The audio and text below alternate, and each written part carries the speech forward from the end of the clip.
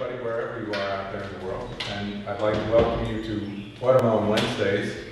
And this is Watermelon Wednesdays interview with the artist. This is our first interview ever. Well done. And starting out, it's a very high bar, but we'll get over it eventually anyway. I'd like to introduce the artist of the hour, Tim Kliphuis. Tim is, I would say, in my opinion, probably the world's leading proponent of Django jazz or gypsy jazz. He won't deny it. He's a very humble man. I'm not going to say no to that, thank you.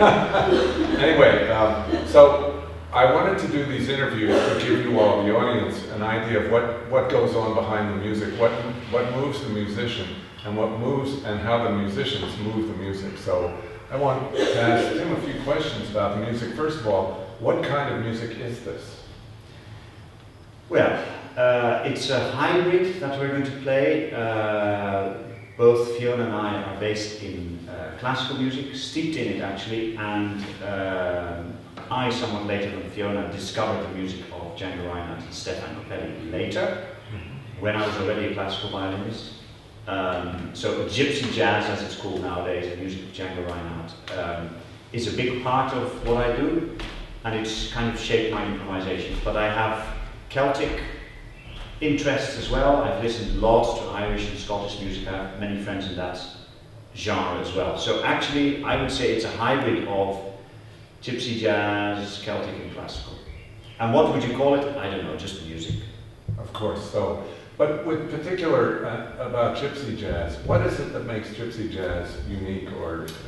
Well, gypsy jazz is actually defined more by its lineup, by the instrumentation than anything else. And the instrumentation that was so new in the 1930s when it was developed in Paris was purely string instruments, so violin, guitar and double bass. And until then jazz had always had either drums or wind players or piano, and those were all not there, so that was quite revolutionary. But what those two guys back in Paris, Django and Stefan, tried to do was play American jazz, so they were actually trying to mimic what the Paul Whiteman Orchestra, what Eddie Lang, what Joe Venuti and what Louis Armstrong were doing. And yes, they had a typically French approach, but that was because they were listening to the old record from America and they were playing with French dance bands. So there is a European influence on the American jazz with a lineup that is particularly gypsy jazz. That's only in that style. In no other style will you find violin, guitar and bass together. So what are some of the musical elements that are maybe not particularly gypsy jazz, but included in gypsy jazz that make it so affective? Well, actually, I would say the same for swing jazz, that it's really good tunes. That, of course, some of them are the legendary tunes from the Tin Pan Alley days, from the 20s, 30s, 40s, Gershwin, Jerome Kern, Rodgers and Hart, Irving Berlin. And of course those tunes, most of them were Jewish composers. Yeah. So there is more Jewish music in jazz than people sometimes think about. And then of course there's the blues element, which is from the Deep South, which was part of the development of jazz as well, of course. Yeah. But then there's also the European dance band element, which is actually waltzes and polkas and things like that. And actually what Django Reinhardt was doing was he was mixing the French waltzes, the musette waltzes, in with the jazz. So he actually did create more of a broad repertoire than only the swing jazz repertoire. So could you play a phrase or two of that would be characteristic of, say, swing versus maybe some of the Tin Pan Alleys? Well, I realize there's a lot of overlap there, but I'm trying to get at a, signature sounds. Yeah. Well, if you look at Tin Pan Alley tunes, things like Embrace Will You,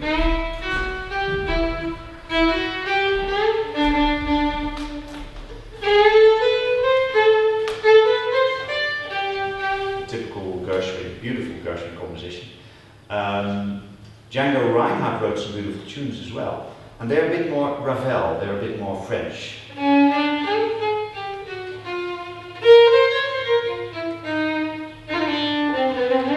And actually I would say they're more chromatic, they're more impressionist, maybe.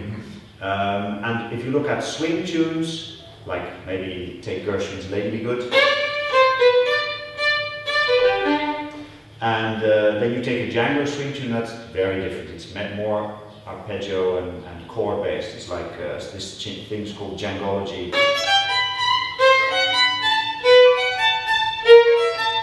And in contrast to the old Tin Pan Alley songs, which were composed for the musicals, actually for classical singers, classical orchestras. So there was not very much syncopation, there was not very much swing in them. So in the 1930s, the small bands, people like Benny Goodman and those guys, they put swing into them, but they were not actually swing tunes. And what you see with the compositions that get made in the 30s and 40s by swing and gypsy jazz artists, they're actually written for the small band. So they have syncopation built in. So it seems to me, as soon as you start playing Embrace the Boogie or Lady Be Good, right away my foot starts to tap. There's something about what's going on musically that's rhythmically driving it, and that affects the listener to want to move. And I'm not sure what that is. Well, the original would be written for a classical singer who would sing more like this.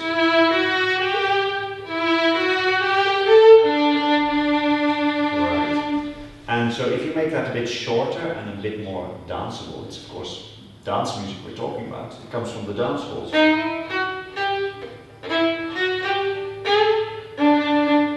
And then the player actually feels the pulse. And these are the dance steps, these are the quicks.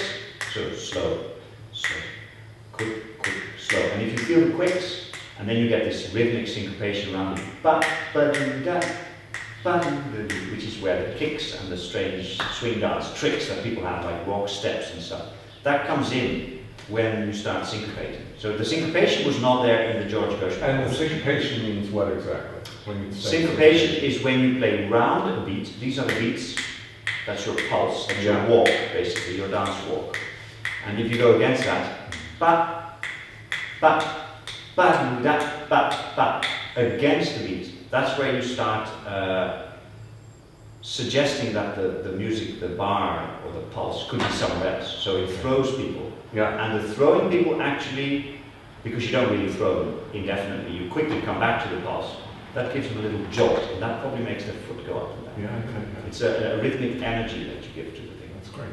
So getting back to your classical training, what about the music that you switched over to? What was it that generated that switch on your part? I always wanted to improvise, but I just didn't have a means of doing that on the violin. And I felt, whenever I tried it, I felt it sounded really bad.